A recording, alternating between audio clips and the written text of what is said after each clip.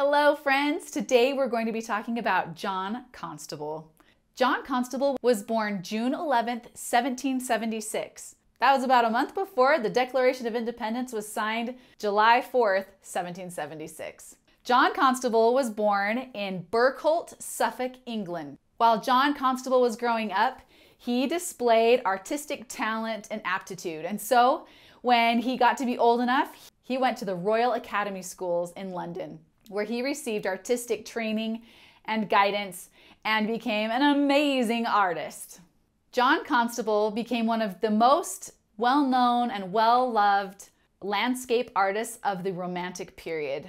Let me tell you about Romanticism. Romanticism, or the Romantic movement, or Romantic era, was an artistic and intellectual movement that got huge in Europe in the early 1800s. Romanticism was characterized by its emphasis in emotion, individualism, and glorifying the past or nature. So John Constable loved to paint landscapes, especially areas where he grew up in the English countryside. But one of the differences between John Constable and his contemporaries, a contemporary is someone who basically does the same thing at the same time. Other artists in John's time really romanticized their paintings. So they would look out at nature and they would say, if they were looking at a tree or a mountain, they would say, okay, I think the color would be better like this. And they would make it even more beautiful or more stunning than what they could actually see in real life. John also did that. His paintings also kept things in that wouldn't necessarily be romantic at the time. A cart stuck in the river, or people working, or things like that, that weren't necessarily made to be more beautiful than they really were in the natural world, he thought were important in his paintings. So romantic artists like to make things even more beautiful or more exciting or more idealized than they really appeared in real life. John liked to paint things as he observed them. So if there was a thundercloud, he would paint a thundercloud. If there was paint peeling on a house, he would paint the house with paint peeling. In 1816, John painted the Hay Wain. The Hay Wain was in a beautiful little village, and it was a granary, a grain mill. And this painting earned him significant success and acclaim. People started really paying attention to his work after this painting. There's the mill in the background and the beautiful clouds and the cart that was stuck in the water. And people looked at this and just thought, this is incredible. One of the things that John Constable really loved, and you can tell in his artwork, he really studied how clouds behaved and acted in nature. And so he would draw beautiful, intricate skies. Just like every other artist, John Constable had problems. He had financial problems. He struggled with getting people to see his work. Just like everyone has struggles, and it's how they overcome them, how they face their struggles that really makes a difference to people. Later on in life, John Constable was able to show his work in England and abroad, other places in Europe and around the world. Towards the end of his career, John Constable became a full member of the Royal Academy, which was a big deal. John Constable passed away March 31st, 1837, and left behind a considerable legacy. People are still influenced by his landscape paintings today. Art inspiration of the day. John Constable said, "The world is wide. No 2 days are alike, nor even 2 hours. Neither were there ever 2 leaves of a tree alike since the creation of the world. And the genuine productions of art, like those of nature, are all distinct from each other. Painting is but another word for feeling. The sky is a source of light in nature and governs everything. The landscape painter must walk in the fields with a humble mind. No arrogant man was ever permitted to see nature in all her beauty. I never saw an ugly thing in my life, for let the form of an object be what it may, light, shade, and perspective will always make it beautiful." Okay, so this is what I would like you to do. You're going to get watercolor paper, tape, and watercolors. Now, I'm going to show you some pictures. You're going to choose one of these 3 views of the Hay Wain. You'll pause the video and then paint it.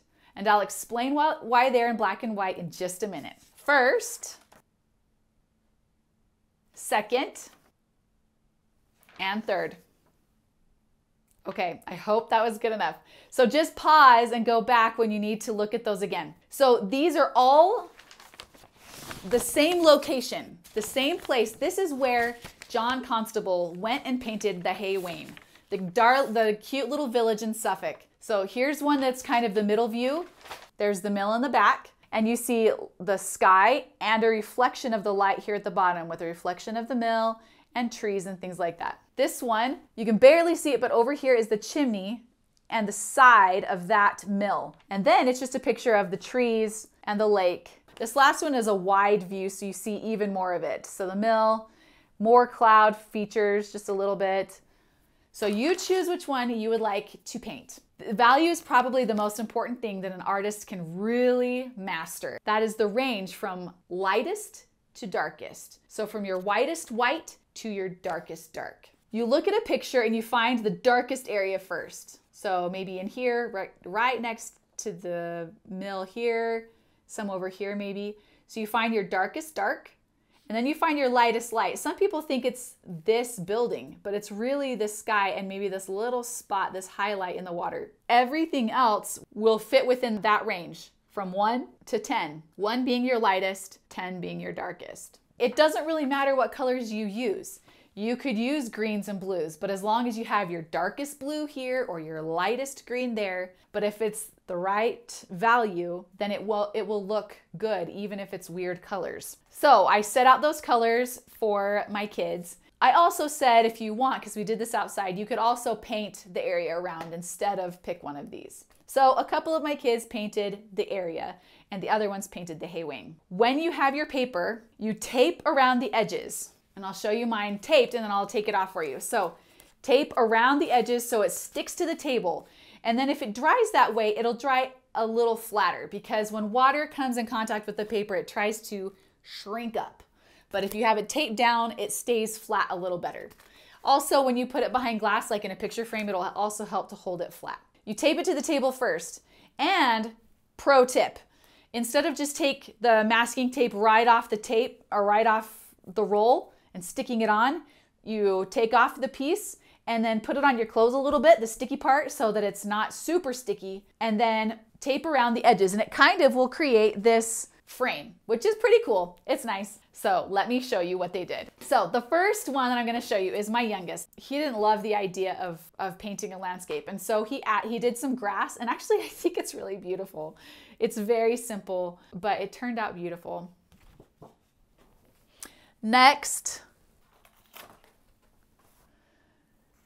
this one did a light blue sky and then some mountains in the background. And then here are some lighter grasses and shrubs. I just love the color combination. Everything worked together so well because some of these things were mixed together. He used the blue and the yellow to mix this green. And so it all works together because it's the same blues and yellows. Next, this one was of the Hay Wain. Here's some things that I really loved. In the background, because trees are not a solid mass, you can see sunlight through the little pieces. And so this one decided to he took his paintbrush and did dots, and then did dots closer together and kind of colored it in a little bit so that you could see the sun peeking through the individual pieces. And so he tried to get the dark in here and he got the water and he made really neat little plant pieces. It's beautiful. This next one decided to do what he could see. So there was sky and some mountains in the distance. It's fall time, so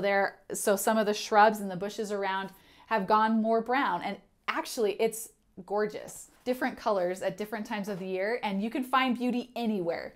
Even if the leaves have fallen off, there's a different beauty in the fall and winter than there is in the spring and summer. So just look for the beauty around you. And this last one was also of the Hay Wain. I love that it is so soft. It feels like there is light coming out.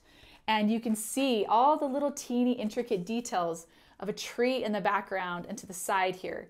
They are absolutely beautiful, soft and delicate. Okay, and here is mine. So I taped around the edges, and so I'm gonna take off the tape. You have to be so careful because it will start to tear off a little bit of the edge, just like it's doing right now. I need to be more careful. It's actually pretty satisfying to take it off and just see your beautiful frame, but mine is tearing pretty badly. I didn't put the tape on my clothes as well, and so it's stuck a lot. So you can see that it has started to peel off a little bit. But here we go. So we have the Hay Wain, and we have some reflection in the water. I feel like the values are pretty close. There are areas that could be better. But up in the sky, there's some light hopefully coming through the trees in the background. Art element of the day.